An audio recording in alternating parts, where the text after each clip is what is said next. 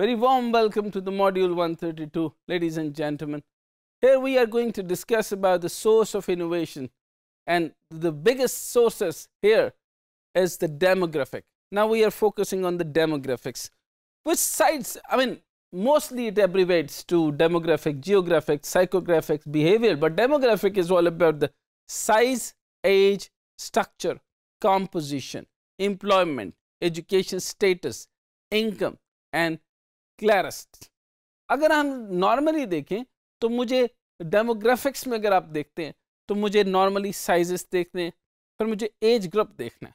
For example मेरा diapers का है, तो डायपर्स के लिए अगर आप देखेंगे तो बेबी डायपर्स हैं या ओल्ड एज डायपर्स हैं। एक ज़माना था 2012 तक एक कंपनी ने ओल्ड डायपर्स पाकिस्तान में लॉन्च किए, बुरी तरीके से फ्लॉप हो गए। क्यों? क्योंकि कल्चर नहीं था।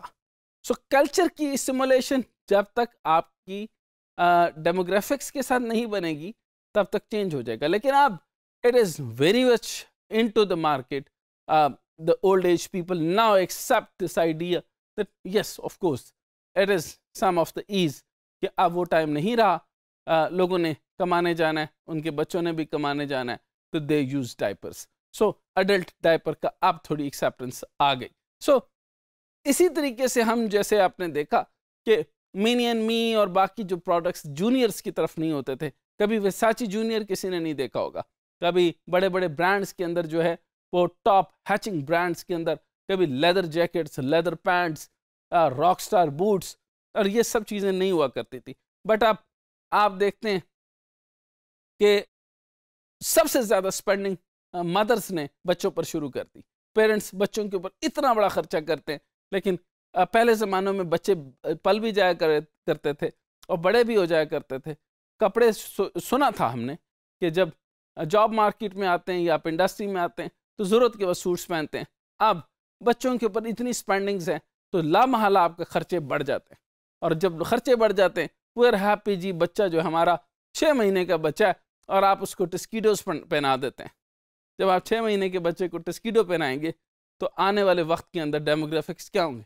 सो जब ये पैटर्न्स को चेंज कर देता है तो आपकी टोटल आइडियाज चेंज हो जाते हैं।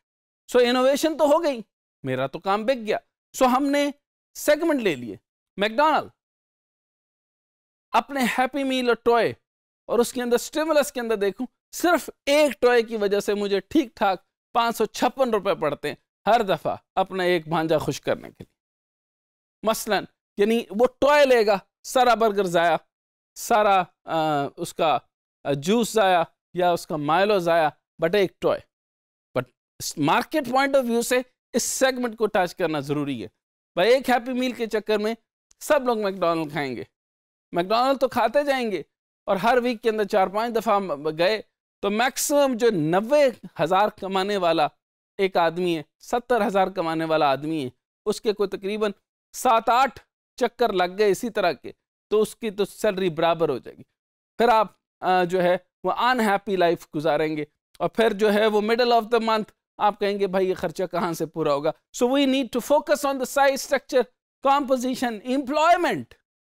फिर देखें आपका जितना इनकम होगा उसके मुताबिक होगा। लेकिन कमर्शियल मार्केट इसको नहीं देखती।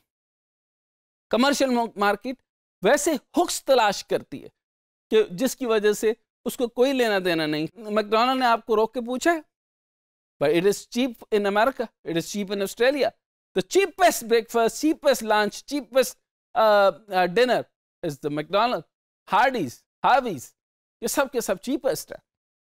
लेकिन अगर फाइन डाइन में जाएं, जाहिर सी बात है, it could be like not less than $600, $500, so it gives you what, $4, $3. So जब $3, $4, it is much cheapest for them. So मैं एक अमेरिका के अंदर जो चीपेस्ट नाश्ता मैं करता था, so it is about $4, $3. लेकिन एक दफा अगर फाइन डाइन में चले गए $700, $600. So अब सब्सिक्वेंशली आपने वो स्टिमुलेट वो न देते।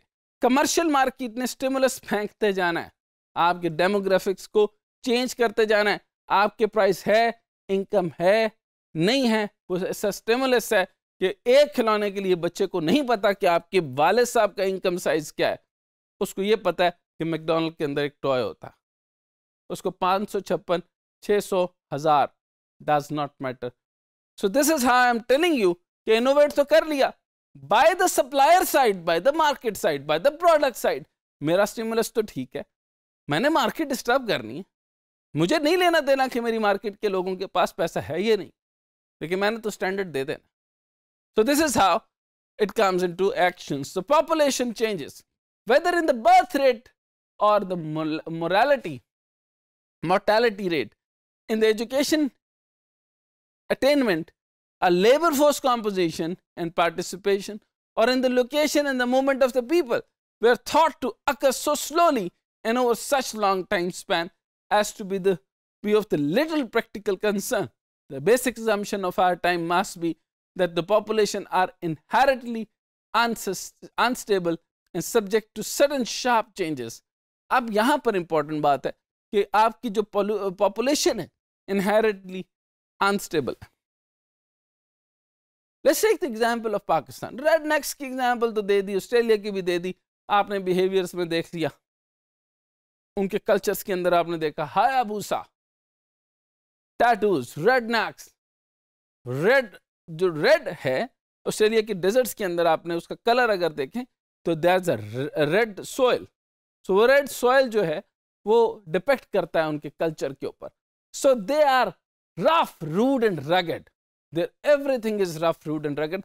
इसी डिसिप्लिन पे एक चीज बनी थी यहाँ के ऊपर, कॉबॉय की तरह से एक स्टेक हाउस बना था जिसके अंदर कल्चरली उन्होंने क्या किया, जैसे कॉबॉयज कल्चर होता है रफ, रूड, रगड, पाकिस्तान का गुज्जर और वहां का कॉबॉय आप इस तरह कर लीजिए. और वहां पे क्या किया कि उसने उठा करके यूं फेंका. टेबल के ऊपर जब सर्व किया गया तो उसने पीनट्स सबसे पहले आके बोरी में से रखे, उसने यूं आके फेंक दी. तो वो साहब जो थे बोस्की का सूट पहना हुआ था उन्होंने, और सोच रहे थे कि हम जहां से भी आए लैंडलॉर्ड होंगे और हम जरा अच्छा स्टेक सुना तो खाते हैं, लेकिन theme was rough, rude and rugged, rough, rude and rugged. अब डेमोग्राफिक चेक कीजिए, कल्चर वो नहीं है लेकिन डेमोग्राफिकली यानी जियोग्राफिक, साइकोग्राफिक, बिहेवियर में डेमोग्राफिक्स और हैं. अब डेमोग्राफिक्स में क्या हो गया कि भाई साहब वो लोग जो हैं वो फ्यूडल हैं, लेकिन वो चाहते हैं कि हमें सर्व अच्छे से किया जाए. फिर उसके बाद जब उनकी प्लेट आई तो प्लेट उसने उठा के फेंकी, एंड देन उसने रगडली उनका स्टाइल भी उसने ये दिया थीम डेवलप करने के लिए, उसने कॉर्न्स की प्लेट को यूं करके घुमा दिया. और जब उसने मरिंडा या कोई उसके ड्रिंक्स सर्व करने लगा तो एक दो कत्ते उसके जब कपड़े पे पड़े तो उसने लड़के को उठाया और अच्छा उसको सीधा कर दिया. उसने कहा कि आपने ऐसा क्यों किया? उसने कहा ये बदतमीजी किया. उसने कहा ये हमारा थीम है, आप देख लें कि we are ill mannered but we are serving you the best food ever. तो आप इस टैगलाइन को देखिए तो सोर्स ऑफ डेमोग्राफिक्स के अंदर देखिए, innovation is there, classic food, classic stake, best of the best stake. Thematic was rough, rude, rugged, लेकिन कल्चर स्टिमुलेशन नहीं थी, बंद हो गया जी.